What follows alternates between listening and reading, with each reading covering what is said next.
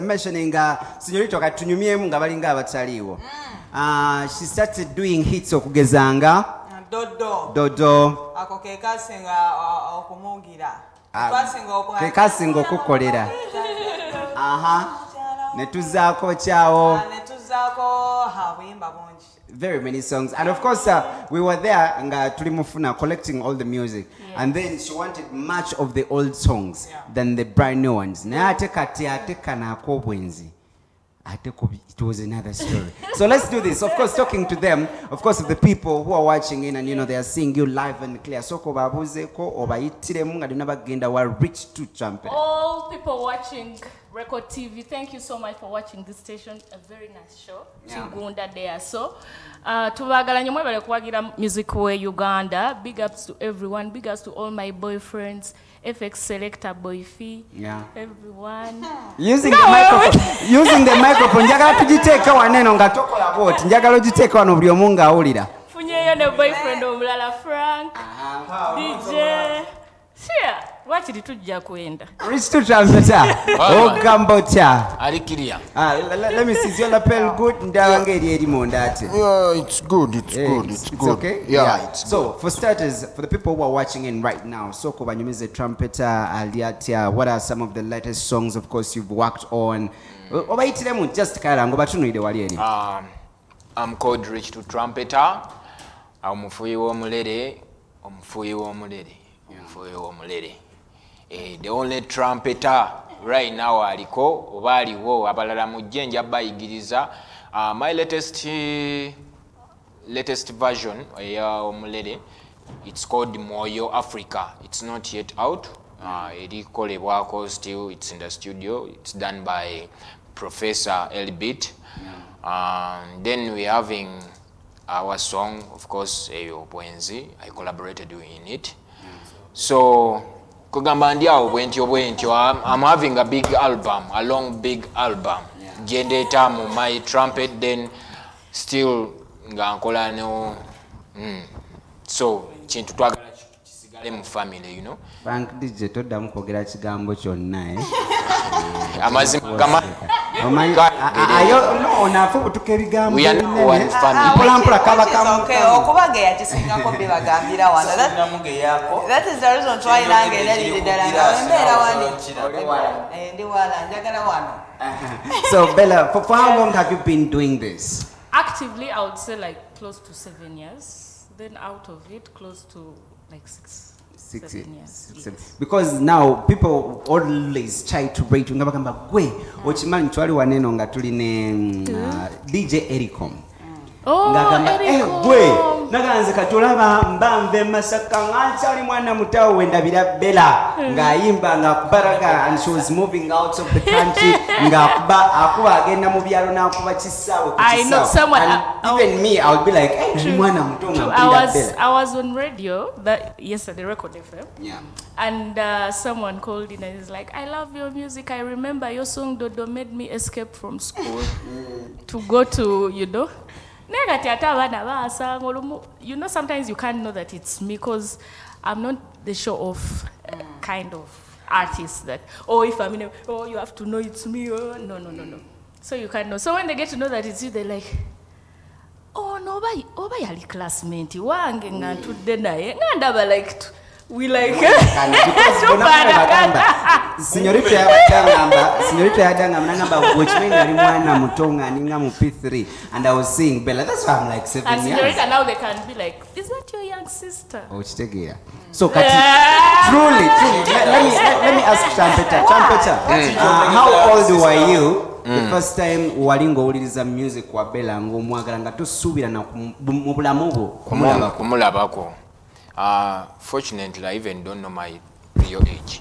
So sijja kugamba nti I was this old. Nenze chemanyi nti nayingira music nga nkyali yanga. You've seen some of my pics. Nalinga mu bandi biki. So samba zunguzu ngokyali mwana mukulu. So nayingira mango ekikiri. So I loved her music. Nga tugendeyo walinga ye ekyalo gye twabeeranga nga bakola ebibanda nga mugera ne muzina enfuufu ne muvaayo nga okitegeera. nga muzira ku nyimba za Bella kintabuli kinkondera muli kino kikiri ekitegeera so esaawa zino waliwo era n'abantu abamu abajja obbeerawo bagambe fresh kid n'oyo mukulu. That's like in 5 years to come. But why do you think people think that you all? Is it because one angebaga Anderson oli wadda? Because era nange nali manya Anderson oli wadda. No, wadda, it is not true. Wadda? I think no, my friend. I think what brings about that sometimes when you expose your media anti bakulaba. Yeah. Ochitegera chengezaako kugamba. So sometimes people agenda geranya ku ye myaka gye. Speculating speculating agambe okay if I'm 20 nga nawulira Bella when if I'm 20 and I had Bella when I was 19 years old kati nga yagala kubisaamu 50 times okitegera kyegezako gamba like they tebamanyi nti naffe tubeera ne age zaffe okitegeera. So tekitegeeza nti omuntu wamula kati olaba fresh kid after like 5 years or 10 ojawuliranga abantu baga oyomuka because you're so exposed nti olabi so osigala mu mind z'abantu like memories okitegeera what I'm saying. But I'm so thankful that I've been able to and you don't change and you have a good body and thank you look I'm beautiful. Thankful for growing all gracefully. Now, by the way, let me ask, Rich. When is the first time you get to meet Bella? Noga Momani, let's start working together. But let's look at the first time. You know, you seeing her, and then you talk to her, and then you guys start working together. You can tell us. Oh, I watched him on a TV. He was being hosted and he was doing his stuff. So I had an idea. I wanted to jet back to studio. So I had an idea. I'm like, okay, if I try to do my music like with an instrumentalist, something unique different. Like a trumpet, it's not the usual. Usually people do like the saxophone. So I'm like, kaongezeko this, and so that is how I got the number. I told the DJ who was playing the music, help us call you. Ampeku number, so I contact him and he's like, who? Yeah, are you sure? The one of Dodo Ovachi. So we meet up, we talk about projects, how can we like do a chintwe, chitambule bulungi bichi, nemunyonyola nemugamba machua. So I'm listening. We are all listening. So so now you go in studio. So no, I just because let me tell you, when I put your picture on my Instagram, I know you can get surprised. Instagram status. So we have got 200 people who have seen one picture. So you can imagine. So everyone was giving me their reactions. I know. What was Susan Ali Ntinda. Okay. He gave me her own reactions also. So now you start working together. You come up with a project. We come up with the project. Usually when I'm to work with people, I like someone who has like the same vision with me. Yeah. The problem with artists now, when you do like a collaboration, let me say it's out today. You've premiered it. It's a collab you've done with someone. It doesn't matter which artist. Then tomorrow, that same artist is going to release a song and push that. So he'll go to radios or her, different radio stations promoting it and TV stations. Katibabira bamugamba. Ni already tuine Ludio Luyimbaro that we play. We can't like check the spot. We can't just give it to only one artist. So you know, or this is my project young. So you find out that most of the collabos right about now is fading out. Back then, twabiranga all stars collaborations that have stayed up to now. Ntizibera archives, bazikuba old school.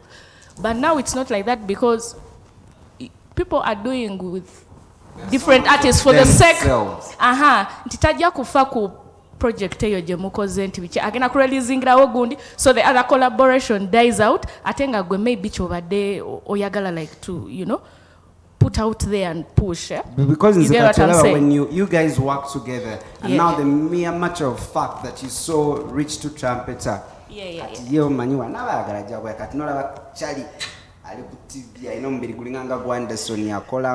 know, so we can work. kati bagenda otandika okukola naye nga takikiriza mbu alaba superstar agenda okatukawo kaserenda sweet beautiful awe mwekwanira awo that's the time Ronnie, that's the time because let's look at these pictures here you tell me mwenaona katisokola olabira ddala nga alaba so kati awani aleta idea ey'okwekwana.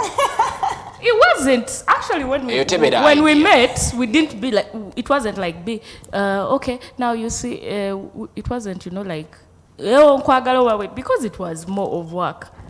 We went to studio, worked. They called us up. Come, just like that. And you are doing all that at night in the studios? No. Not at night. You record during daytime? Yes. In the morning? We had never got to the studio. But Anaso no many Bwenzi. No, you know why I'm asking, and I like the way how Rich2 Trumpeter is doing this. Yeah. And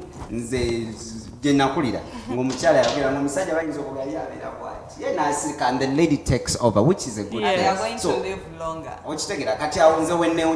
How did that idea come? Because we all know Uganda knows your history. At one moment, Wayanjula Ketchfan. Yes, true. I knew Rich2 Trumpeter before Rich2 met you. Rich2 Trumpeter and a girlfriend who was very beautiful. Yes. And the lady was managing you, right? She was very beautiful. Managing her when we were still at Buddies. So now I'm imagining now the lady came out of the picture. Then I don't know, Uganda doesn't know what happened with your man, the picture that you introduced. So now you're coming together. I also don't know. The reason why I'm happy for you guys is because Señorito, do you think anything can happen in between? Because there are few guys when you're performing, katingola byo no musajja chimutapseko omuntu wansi agenda upstairs and Rich2 Trumpeter is here, but it's okay. Even him, you come on stage and girls will be crazy, and it is still very because okay. when you're an artist and I'm a wild one, I'm a wild diva. When I'm doing my thing, I'm different from when I'm on stage and when I'm off stage.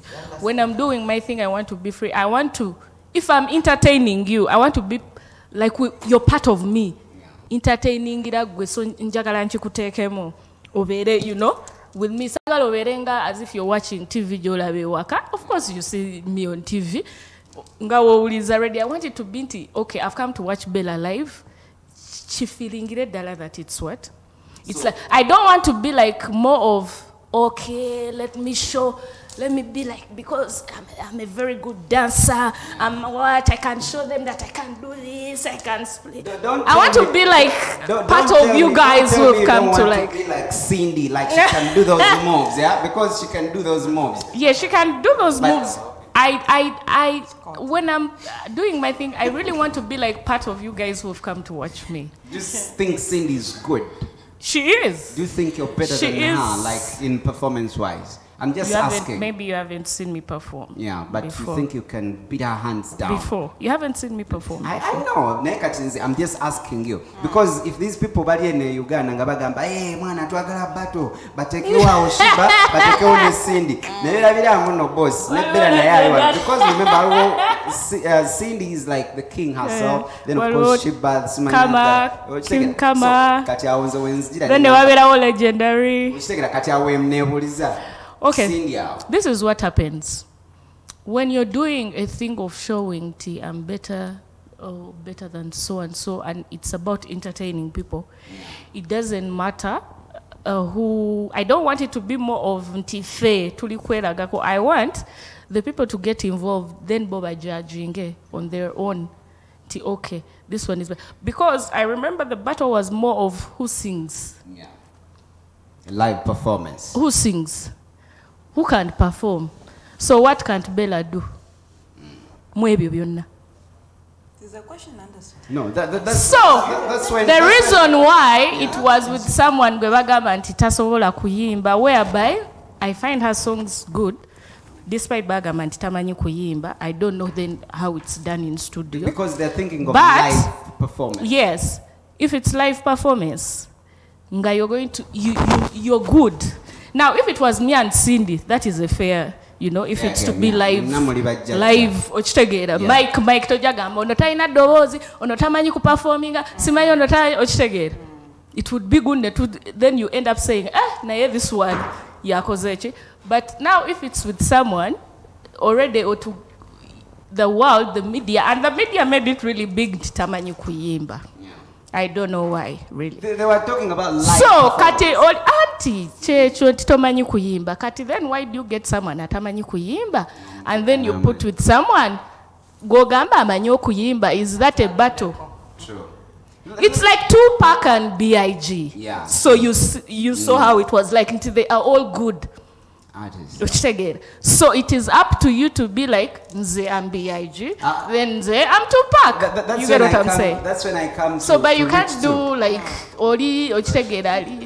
That's when I come to Rich2 Trumpeter and Mboza. What is it that you liked most, and why is it that you easily accepted this collaboration working with Bella? Chicho wamwagala kuno gambala mwana n'omukyalo laba ne twagenda ne tukola mu studio ne maliriza nga muyita Chibaby, you know, because these guys were here in the studio, which is okay because that's how you get to know someone. Walabye Edding gye bataddewo ku page manyize nabadde njiraba. So kati kale damu mbuuza Anderson. Chiche wayagala ennyo ku Bella because you know you've done that thing and you've never worked closely with people. It was only Chameleon gwali ogenda okukola naye nnyo naye lwakubate traveling nnyo so nga mulina differences nga tubeera naye nnyo naye wakolako ne Bella. Then no mwagala nnyo, you guys moved together, you know, you're always together. You did your concert again, you were together. And ne muva mu collaboration, ne mu collaborating ddala chiche wasinga mwagala. Before that, thanks so much for knowing me because teria batono nya bamanyi nti naliko nnyo ne Chameleon nnyo nti he's one of the artists I was so close with. For Bella it's another case, a big case, you know. First look at her. Before we go, Waranyo, she's beautiful. Wow. You get. But you are. Thank you. So she's beautiful. That way too.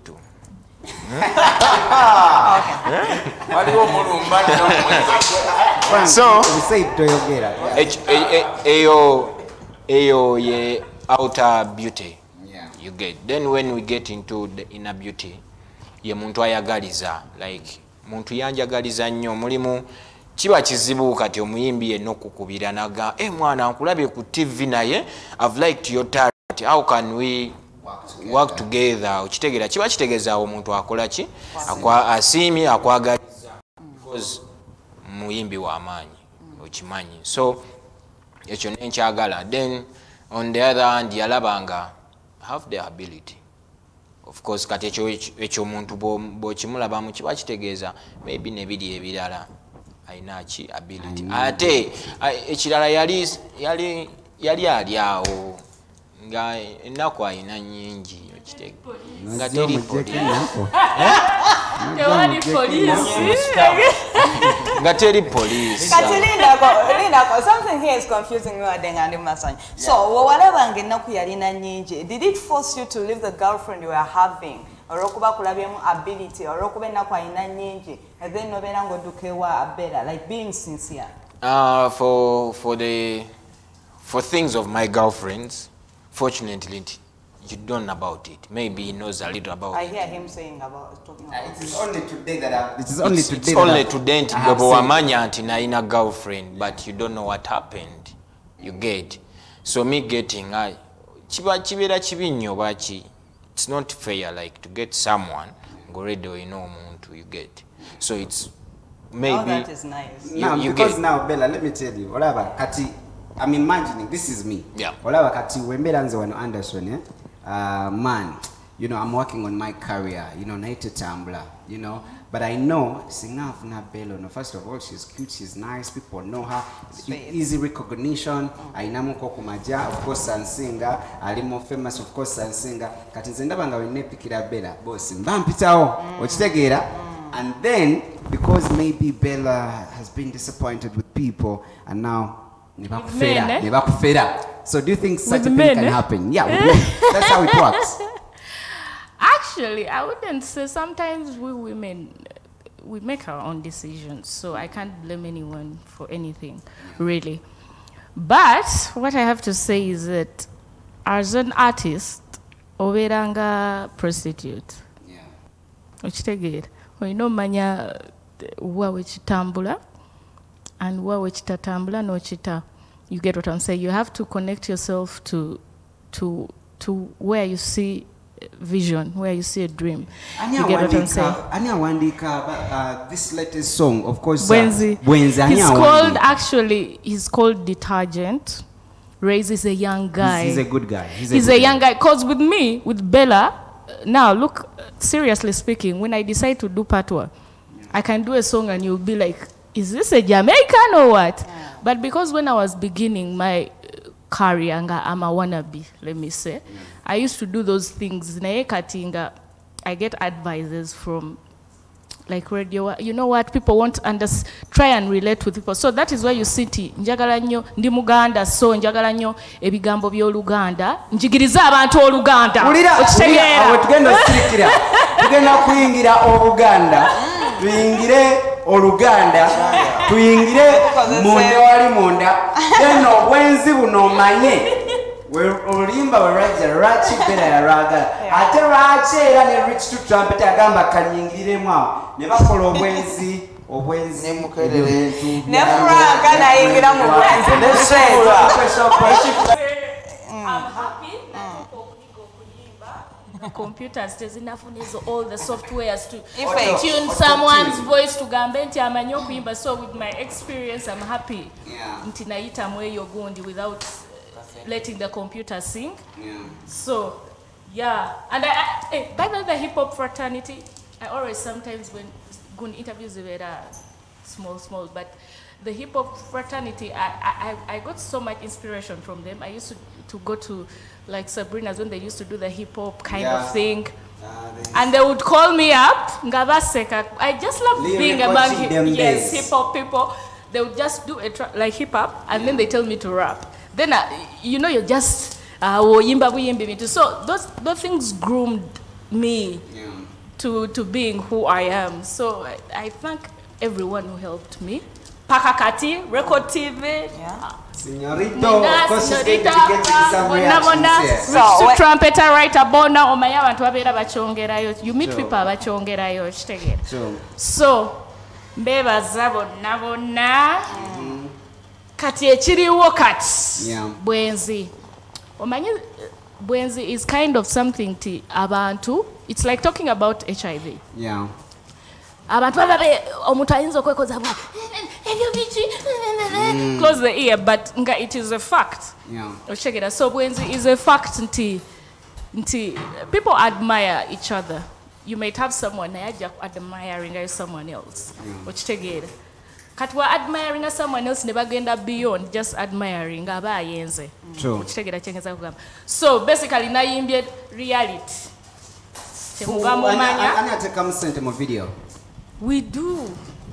That is you and Rich2 Trumpeter. Yes, to a year. So under what? So because at one moment I noticed Rich2 Trumpeter running like when it comes to management, doing bookings, was doing much of that. Initially when he was starting, he was working as the manager. Is it still applies even today? We are a team whereby Chiringanga bono gamba nti people know Anderson tiamanyi Bella. So when I need Bella, nsobola okuyita through Anderson nanfunira gundi kati kyekimu nti we work together. Omuntu ayinza okwagala Rich2 Trumpeter ngate ayina contacts ezange nayita through me, oba omuntu ayinza okuba ayagala otegera nayita. So it's more of a teamwork nti tukola kitukwatagana. Rich2 for building.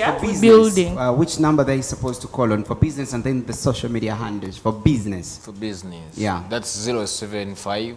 For business, for Rich2 Trumpeter together with Bella, the number is 075 16 96 97. Let's repeat it for the last time. 80 07 16 0 Kyenda mu mukaaga 96 kyenda mu musanvu 97. Yeah. As simple as that. So abatwetaaga nga mwagala tubakuba omuziki musitudde bibbebi byammwe muli mu kwenda kwegambo kitegeera. And of course, Senorita is having some of the reactions on our Facebook page, which is Record TV Uganda. Senorita Zoina, wow. Yeah, there is a Samali Agambe. I love her songs. Bambi, long time Bella. There is a Barbara here. Agambe, look good these days, Bella. And Khadija Agambe, she's watching from Saudi Arabia. There is a Junior Terry, and Lava Trudy, Shasha Agambe, but nice couple. Bambi. There is someone here, Abu Zantino, Rich2. Only 26 and Bella is 38. And wait. Listen to what say. Wayagala sente ku Bella or let me put this clear. And they're even getting our ages wrong. Wait. You come with them. Anderson. DJ Fik. Maybe DJ Shield. Mubane mumanyi haso zange mumanyi nze ndi asola. Yes. And na newe naliko wano ku TV, I think I told you nti nze ne bwe kinaba kinetagisa genda Sudan nga je ngendo yitiramu. Yes. Nja kikola. So oba it's age oba it's money kasitandi bulungi. Very good. Mugisha. Nice. Akachibe mubake ekirala kyo. Laba gwera babwenyirira laba kaviiri singa ne tekino. Nankuba mulere. Mugisha, Priscilla Agambye, nice couple, keep pushing. At the same time, Nagamba big up trumpeter Rich and Bella. Pablo Conte, Agambye Queen dancer. Yeah. Mwana kati wende okitegeera. Mulamo bimanyi things life throws you different places. Sometimes you go different places ngononya greener pastures. Sometimes, but passion will always be part of you. Singing, you can't hide from it.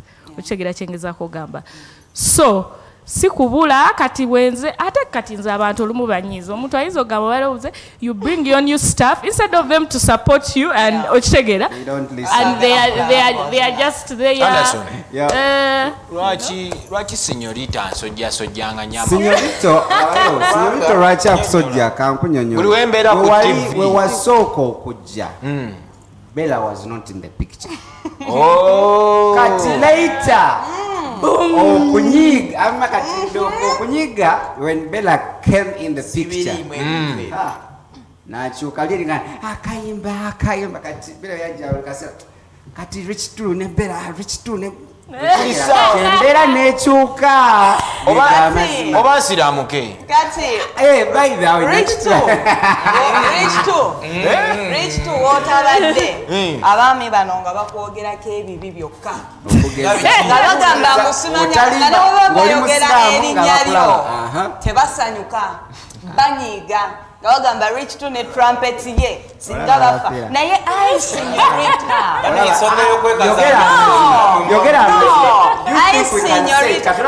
Rich2 waliwo kigenda maaso namwe Rich2 first stand up I Senorita. First look at Rich2 Trumpeter. You get yes. Uliza Senorita ayinza nayo kuwente wegendereze. No. Sisabola kuvuma Rich2. Nokuwa bakugenda maaso. This is what we're going to be doing. Natumaliza Rich2 kishagala kugamba bana Uganda as we are winding up. Kyenjagala okugamba bana Uganda. Nze nga bwe nasalawo ne ngamba nti I'm going to introduce my trumpet because no one yali akikola mu Uganda. Ne mumpagira era kati essaawa zino shoba kuba akakadde ne bakampa. I'm so thankful to God. N'abasigadde mu nkubire nzije mbakuba omulere baby showers, wedding, kusomesa amasomero. I'm having so far like 2 schools, gensomesa, private teaching, parties, mubala, bane mwebale. I'm so grateful nti ngenda kyongeramu nti ate nkyongeramu kati ate kyaze mama w'abaana kyakabi. So bambi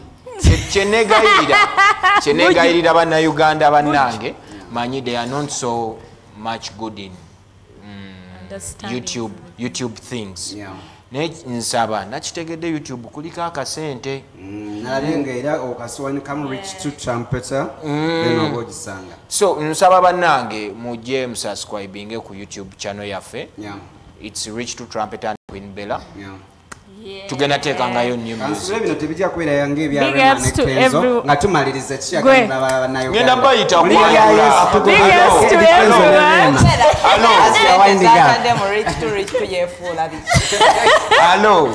njagala okutumira bomba music. Sometimes I know what I want and I'm a very person who's so conscious of what I'm going to sing. So I want okufuna a producer going kwatagana naye. Sometimes it's not easy. I'm not like that I can't work with them, but I want someone who is going to know that we're taking this thing wala sibya just kola. So I thank you Bomba that ever since I got back, you're one of the producers who has done a good piece for me, Bwenzi. Yeah? Thank you so very much. I'm still working with him. We have a new song come next year. Detergent yafunye ebigambo ebisoko oluganda nalukyusa tolaba nti mwekoza simanya mumewaga patwa simanya lo English simanya myama abanwiki mujayiga oluganda by force. Rich tunga tumaza wotabeera munange no babeera bakumisinga neyanziza nnyo mukama wange